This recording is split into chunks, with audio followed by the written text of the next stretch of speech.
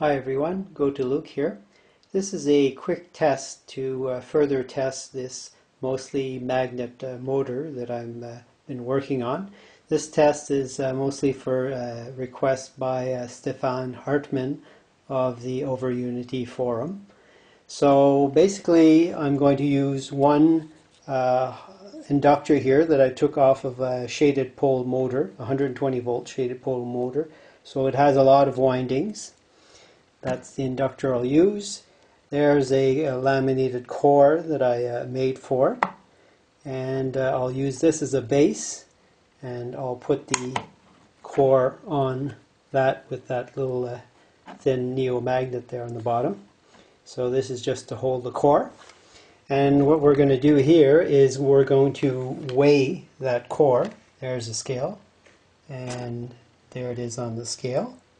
And if we look closely enough, we're over 100 grams. So about 120. The next mark there is at the 150 mark, and then the next is 200 grams. So it's definitely over 100 grams, just the weight here of this core, right? So we're going to put this core on here. We're going to attach our leads to it here. And here at the back we have two batteries, two 12 volt batteries in series. And we have a total of 25.9 volts across that. And we have a capacitor here that we're going to charge from those batteries. The capacitor is 4,700 microfarads at a capacity of 35 volts. So what I'm going to do now is I'm going to charge the capacitor. So that capacitor is now charged. And now I'm going to take this lead here that's going to the coil, and now I'm going to connect it here, and we're going to see the activity on the coil. So that's it. There's nothing that happened.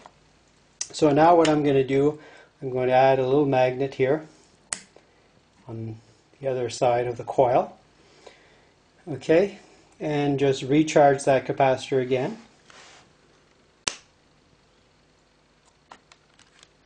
And now discharge it. And we saw a little lift, okay, on that. I'll do that again. Charging the capacitor. And discharging the capacitor. And we saw that little lift. Okay, so the next thing that we're going to do here is I've got a weight that I'm going to put on that coil. And we're going to check what that weight is of this thing. And if we look closely, we're well over 150 grams, close to the 200 gram mark.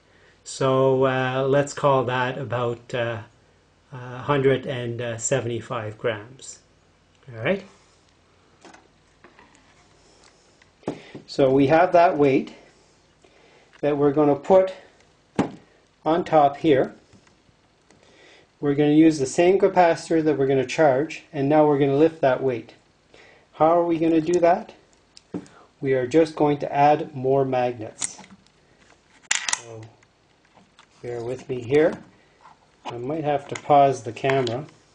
I don't know if I can do all this with one hand. Okay, so we have more magnets here, which I'm going to add.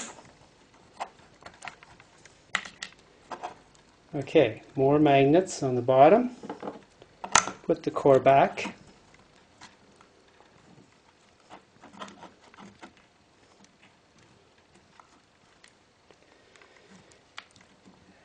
Put my inductor back there. Okay, that inductor is sliding smoothly. Put again that little magnet back on top here. Put more magnets. Alright. Everything is sliding smoothly here. And now we put our, make sure our connections are good here in the back still. Now we add our 175 gram weight. We recharge our capacitor.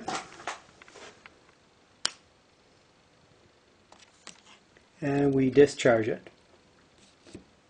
And as you saw, we are capable of lifting now that weight.